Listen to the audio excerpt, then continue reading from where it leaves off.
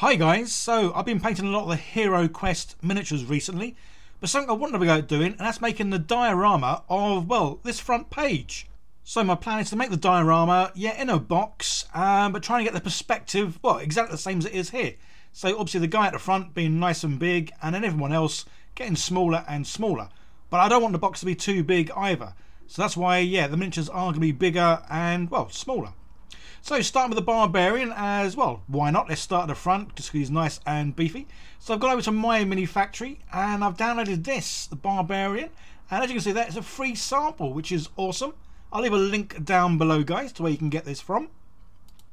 And you can download it either supported or non-supported, and well, generally I get the supported ones, but because I want to make this, well, the size I want to make it, I'm going to download the unsupported size, just because, say, I want to change the size of this. Because I kind of want to make the diorama the same size as the quest book. So that's what I'm kind of using as my reference for sizing. As you can see there, it blew him up by a good 100%, so twice the size. And now I can add the supports. Obviously, if I had downloaded the version with the supports and then blew him up, the supports then would have been like twice the thickness, which obviously I didn't want. Because obviously the smaller the supports, the less impact they have on the actual model. So when you take the supports off, you can't see, well, you can't see where they've been. And say these days, Chichibox really is working rather well with supports. I know when I used to use this a good few years ago, any failures I would have got from prints generally was me doing my own supports. But Chichibox had quite a few updates, and the supports are awesome.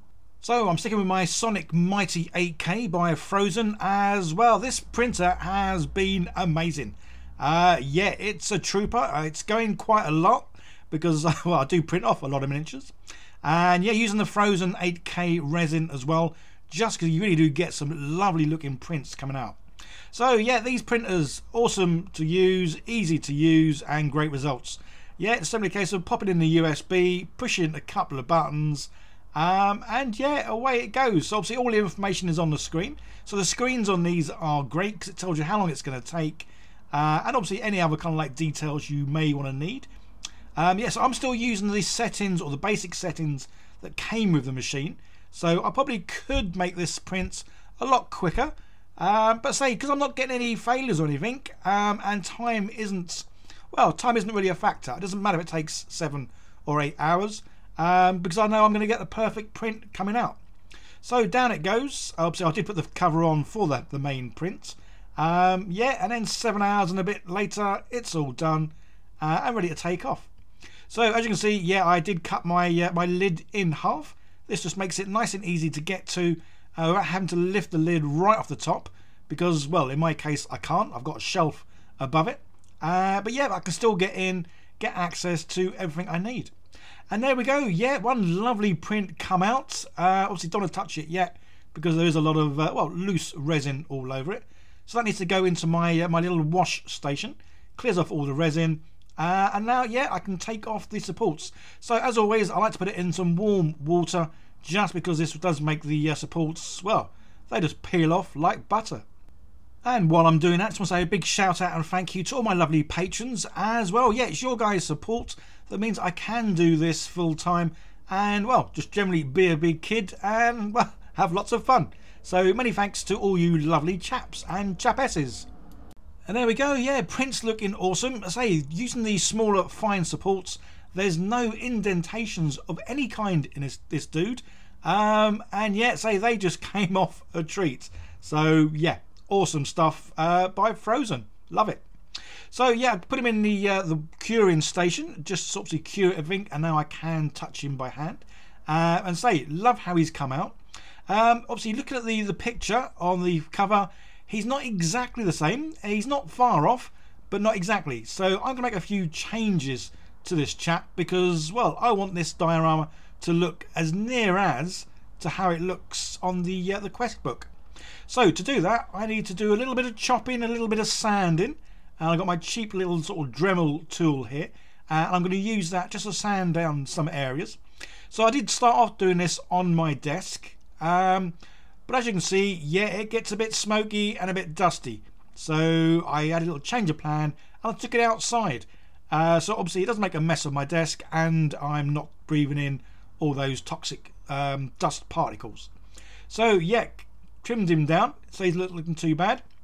But the other thing is his arm position I'm not fussed on, and the fact he has got open-toed, well, sandals. So I need to move his arms, or the position of his arms, because I want to get the sword laying at the same sort of angle, and I need to chop his toes off as well. So yeah, we'll chop the fronts off. I say this is going to be changed into, well, like sandals. So we'll be using some green stuff in a minute, which is always fun. It's something I want to use more of, but I never really sort of, well, get projects that use it a lot. So yeah, practice will make perfect with that one. So I did chop his hands and arms off at my desk. I am wearing a mask for this. As I say, there is quite a bit of dust, and I've got a vacuum cleaner near me, which is kind of like trying to suck most of it away. But yeah, it does make a little bit of a mess because you don't want to breathe this stuff in. So this is always a fun bit though, chopping bits off, because it's always that fear of chopping too much off, or well, basically just ruining the whole thing. Obviously with 3D prints, it's not too bad because, well, you can just go and print another one off. But obviously generally I do try and think a lot about where I'm going to cut, just so I don't minimise or do too much damage to him. So say it literally is, I just wanted to change the angle just by that little bit. So yeah, it was worth doing. So to make it easier to work on him, yeah, I've got my little miniature holder here. Again, this thing was 3D printed, but just awesome to use. And sticking him on wires, this makes it easier for me to paint, well, all around him. So clearly before I do any painting though, I do need to fill in some gaps, yeah, where I cut him up. So because there's quite a big gap, I'm going to use the green stuff, but I thought I'd put a little bit of resin in there first. This will help obviously keep the bits together, and it means I'll then use less of the green stuff. So, although I'm not too sure if the green stuff works out cheaper or not than the resin. Yeah, never looked into that to be honest. So the green stuff, yeah, it comes a lot better than it used to, because in the past the blue and the yellow stuff used to touch, which meant that bit that was touching kind of cured. So sometimes you would get hard lumpy bits. But as you can clearly see, yeah, the two bits are separate, which is just awesome. So yeah, hopefully no more hard lumps.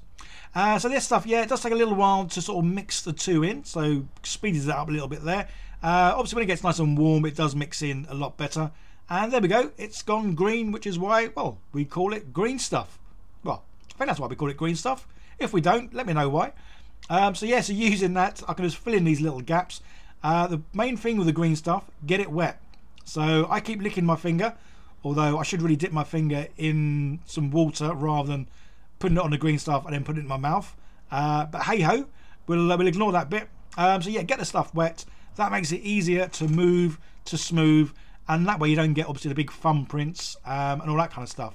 So yeah, relatively easy to use. It's just a case of I do need to find more projects to do more with green stuff, because it is, well, it's fun stuff, and yeah, you really can change the look of whatever it is you're working on. So I'm loving the new position of the sword. Now I've just got to add a few more bits. Yeah, got these little tufts of fur here and there coming out the bottom, as well as his, well, skirt. Yeah, that needs to be sort of changed a little bit as well, a bit more added to make it a little bit bigger. But again, yeah, green stuff for all of this. So I really am using this in its basic form. I have seen some awesome model makers out there fully make little miniatures with this stuff. Obviously having the right tools helps, but definitely practice makes perfect on this. So now I'm just trying to add a few sort of like crease marks into his, I'm going to call it again, skirt, because I'm not sure what better word there is. So yeah, again, I do need to get more tools though. As you can see, yeah, I've got this cheap little plastic tool. I've got a few other tools, but again, they are small, cheap little plastic tools as well. And then yeah, using some bits of wire, I'm using these just to join obviously the two cloths together, because these are painted differently. So yeah, bits of wire there to make it look like well, bits of thread, I guess. And then his toes. So yeah, this miniature, obviously he had normal shoes on, but in the book the guy's wearing sandals. So yeah, let's have a go at making some toes. Again, I am kind of lacking in tools, so I'm using, well, I'm using a very blunt scalpel, but it seems to be doing the trick. So yeah, maybe I might get some more tools. Because they might, I don't know, if I get more tools, I probably still won't do much with the green stuff, but I'll just have a load of tools sitting around, which is generally kind of the thing. Because I've got a lot of stuff that I use, I've had sitting around for years, well, thinking, yeah, I'll use it one day, and then don't. So I did have a go at trying to make his belt, because it's got like a lion's face on it. But yeah, that didn't come out too well, so I cheated and 3D printed it. And there we go. He's looking much more like the book cover there. So let's crack on and get him painted. And as we all know, yeah, I'm going to slap chop him just because that is my go-to method. I love it. It's fun. And again, what I always say with this hobby, it is meant to be fun. So if you're painting and you're not enjoying it, try a different way of painting. And for me, slap chop is great because it's quick, it's simple, it does what it's meant to do. And yeah, I love it. So I love doing it, love the end result, just easy.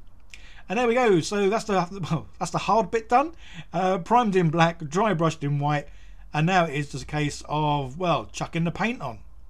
And as you can probably tell from the the last couple of months of videos, I am absolutely smitten now with Green Stuff World paints, and I love their dipping inks.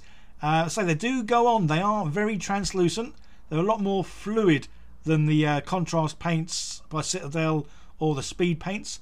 And initially this put me off because they were so much more translucent, but I love it because it gives you much more control on how the paint's gonna look. So as you can see, I'm doing one coat here at the moment. I did end up doing two just because it was a bit too sort of light, but yeah, the fact that you can do one coat, two coats, three coats is just great. This stuff doesn't reactivate either when you sort of leave it and then paint over it. So yeah, give it as many coats as you think's needed, really. And yeah, so this painting style, love it. Some of you might be getting bored of me saying it all the time, but honestly, this has got me into painting so much more. Obviously, I've been doing this now for, I don't know, about a year and a half painting like this. I'd have to have a look, see when my first ever painted video came out, but yeah. This, well, as you can probably tell, I paint miniatures every day, which is just awesome. And that's the other thing I do like about the Green Stuff World dipping inks. Their white and their black are, well, white and black. I found with most of the other sort of speed paints and contrast paints, the white and the black, well, the white normally goes a bit greyish, and the black normally has a bit of a green tint to it. But not with the dipping inks. Yeah, these are, well, I would say definitely the best white and black you can use. Obviously there are no metallic paints, so yeah, I've used normal sort of paints for the silver and the gold. Obviously these will get a wash at the end, but yeah, so the black, again, I think this is because they are so much more fluid and translucent. They just work really well because they really do pull so much in all those nooks and crannies, and yeah, you really just get a nice sort of contrast between the dark and the light. So good old wash over the end here, and yeah, this chap, he is, well, almost done. And the one last thing I wanted to do was just to make his skin tones look a bit well, a bit nicer, because say some of it looks a bit dark. So all the raised areas, I've got a good old skin tone here, again, Green Stuff World paints. I've mixed it with quite a lot of water, so it is very weak. And yeah, just going over the raised areas just to make his skin look a little bit sort of cleaner and neater, but obviously still leaving those much darker areas, again, in all the old nooks and crannies. And yeah, absolutely love how this guy's turned out. So I will be doing the rest of the diorama and obviously all the other miniatures that are on the HeroQuest quest book, just because I love the look of that scene, and I say to make a little sort of box diorama will will look really good. Okay, so let's see this dude in, well, all his glory.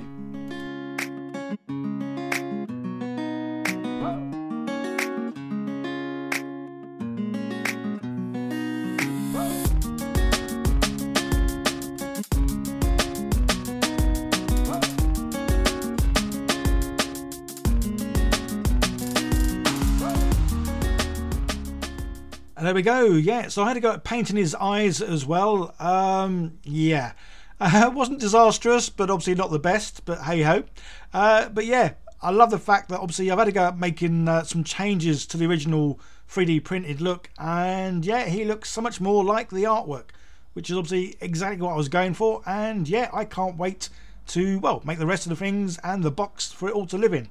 So guys, yeah, if you've seen any of the other sort of miniatures on the cover here, and you've seen where I could possibly download them, by all means let me know, as yeah, I want to try and make this diorama, well, as near as possible to, well, how it looks.